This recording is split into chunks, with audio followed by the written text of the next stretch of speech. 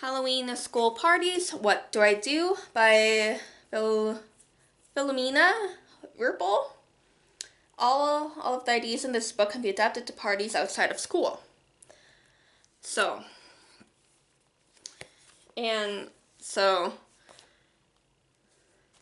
this was made in like 1997, I think. The late 90s. Yeah, 1996. Yeah, I would have been going into like kindergarten. About there, yeah. Almost.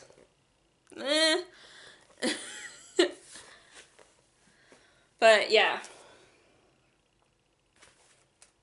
Now I'm thinking of when exactly I would have gotten to kindergarten, but you got chapter index, and they kind of go over the same kind of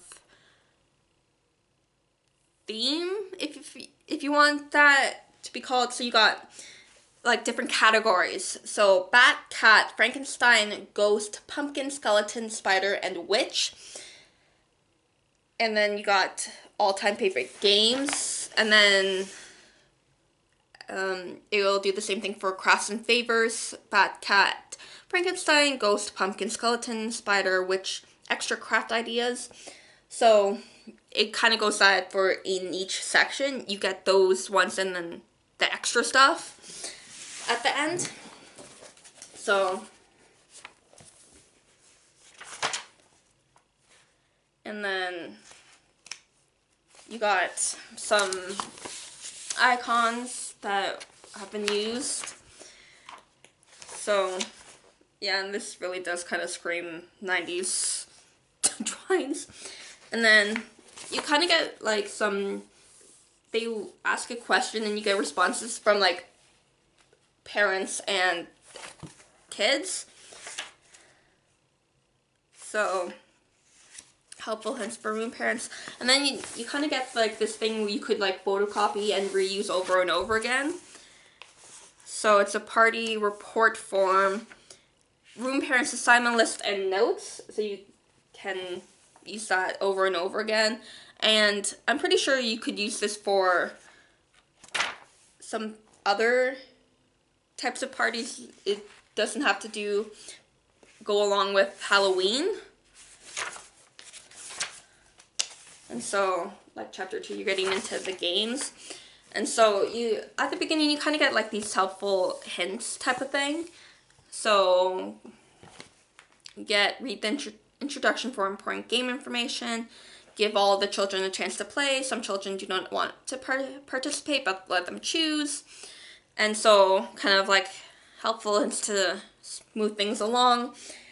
And then you also get kind of like little bits of information. Bats are the only mammals that can fly. They find their way around in the dark by listening with their ears to sounds and their echoes. So you can, like, if you want a daily kind of fun fact, you kind of get some ideas there. So you do have random other little notes on the side. And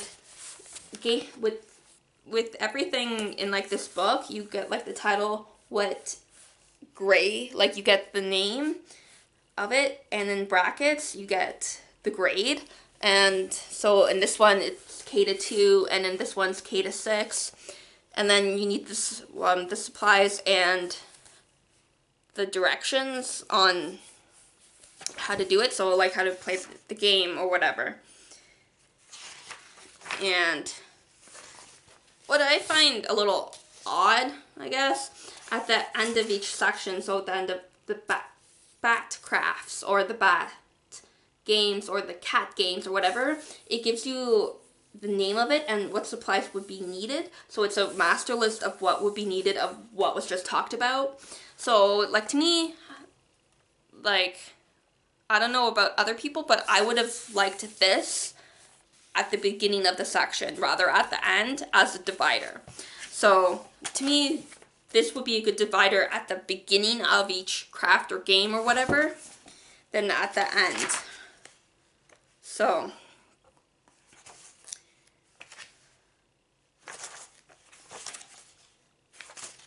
So, and then you got Ghost Bingo, and then you get 4 different types of like bingo cards that you could photocopy. And I'm pretty sure you could like adjust as needed. And then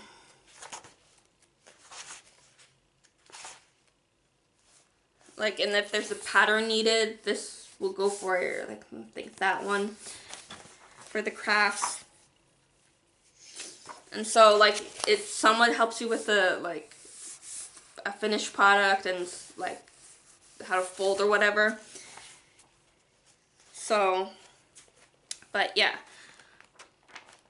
And like for Witch Hat Treasure, kind of, I guess these are the templates. Yeah, the templates. And then, so, and then it has a section of treats.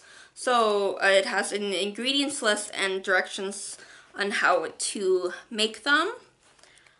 So like Oreo spiders, spider popcorn balls, bewitching hats, flying witches, flying broom cookies, and then you get a few drinks, and then helpful, like you got costume ideas. So if you're doing bat theme party, you got a bat costume, which black socks, black shoes, black stretch pants. So it's basic kind of clothing that you don't have to really go to a specialty shop for.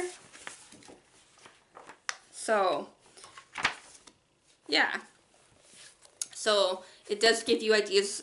Again, I think a few of these books I'm doing for Halloween gives ideas of what you could do to decorate your house or whatever, or if you're doing a party, oh my god, you could use these for it, and especially if you have like the younger kids around. And then yeah, they have a Valentine's party book, so I don't know if they would have other books like for Christmas or Easter or whatever, but you got something for Halloween though, which I find pretty cool. So Halloween School Parties, What Do I Do by Philomena Ripple. So at least I'm saying it. Philomena. Happy readings.